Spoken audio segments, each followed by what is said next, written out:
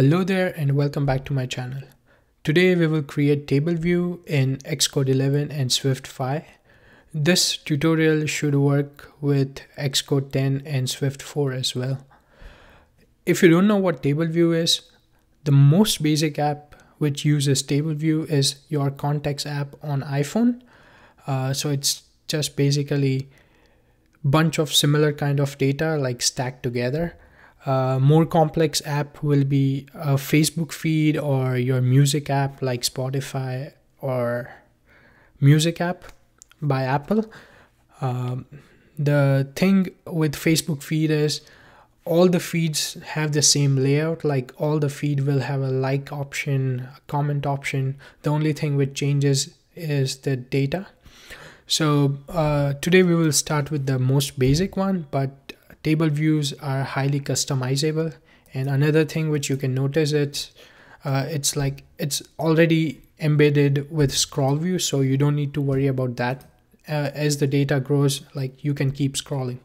So let's get on to it. I'll fire up my Xcode and we'll create something like this. This is the test project which I created, like bunch of animals in TableView. So create a new Xcode project. It will be a single view app and hit next. So product name will be simple table view. Another thing, make sure you type like simple table view or like easy table view or something. Just table view might clash with Swift library, and make sure your language is Swift. User interface will be storyboard and hit next. Save it wherever you like. I will save it under recording and hit create.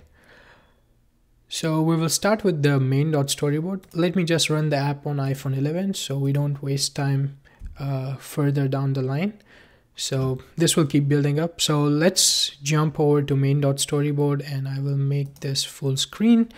And first we will drag and drop a table view from the object library and put it here.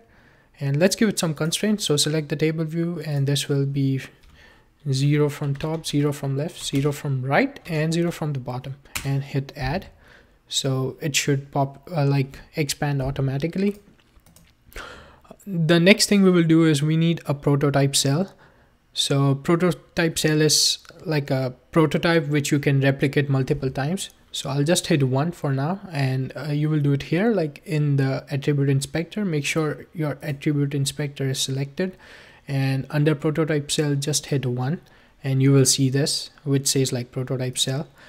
So we need to name this cell so that we can use it in the code. So make sure you select your table view here, and under identifier, once again under attribute inspector, identifier will be animal cell, and hit enter. Make sure you hit enter, otherwise it won't get the name. The next thing we will do is link our table view with our code.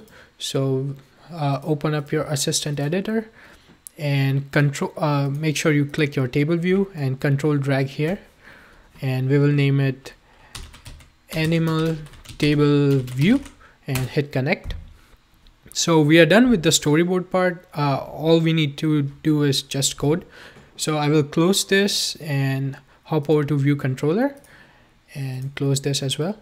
So first thing we need to do is we need to assign delegate and Datasource.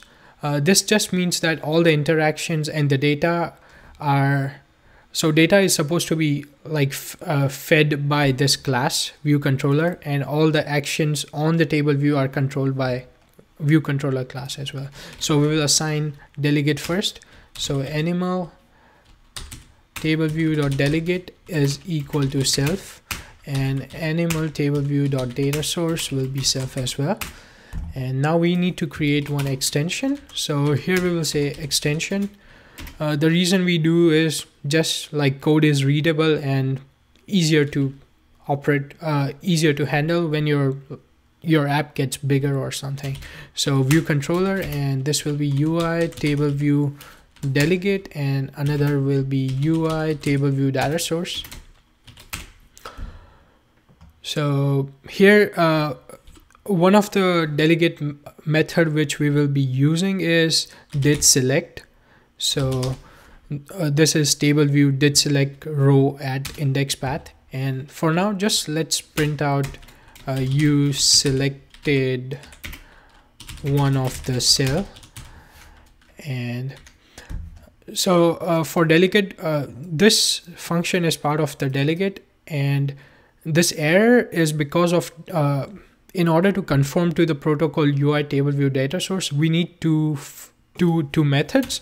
So first is number of rows, so number of rows in section, and this we will for now just return 3. Let's do 5. 6 is fine.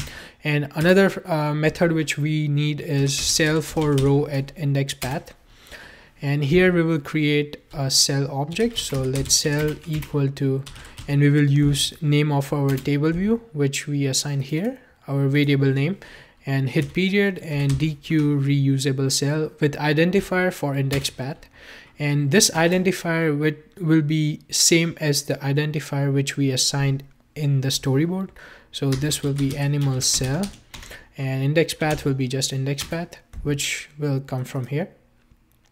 Next thing we will do is just return the cell. And so for now, let's just run the app and just see, let's see what happens. Okay. So this is our app. You will see a bunch of lines, but we still don't see the data. So what we can do is here, this is still a very basic cell, and this cell comes with a text label. So we can add some text, label.text, and I am a cell. And let's run the app again with this data. And now we will be, now we can see a bunch of I'm a cell stuff. So this is still like a static data. We need a way to add a dynamic data. So we will add dynamic data from an array.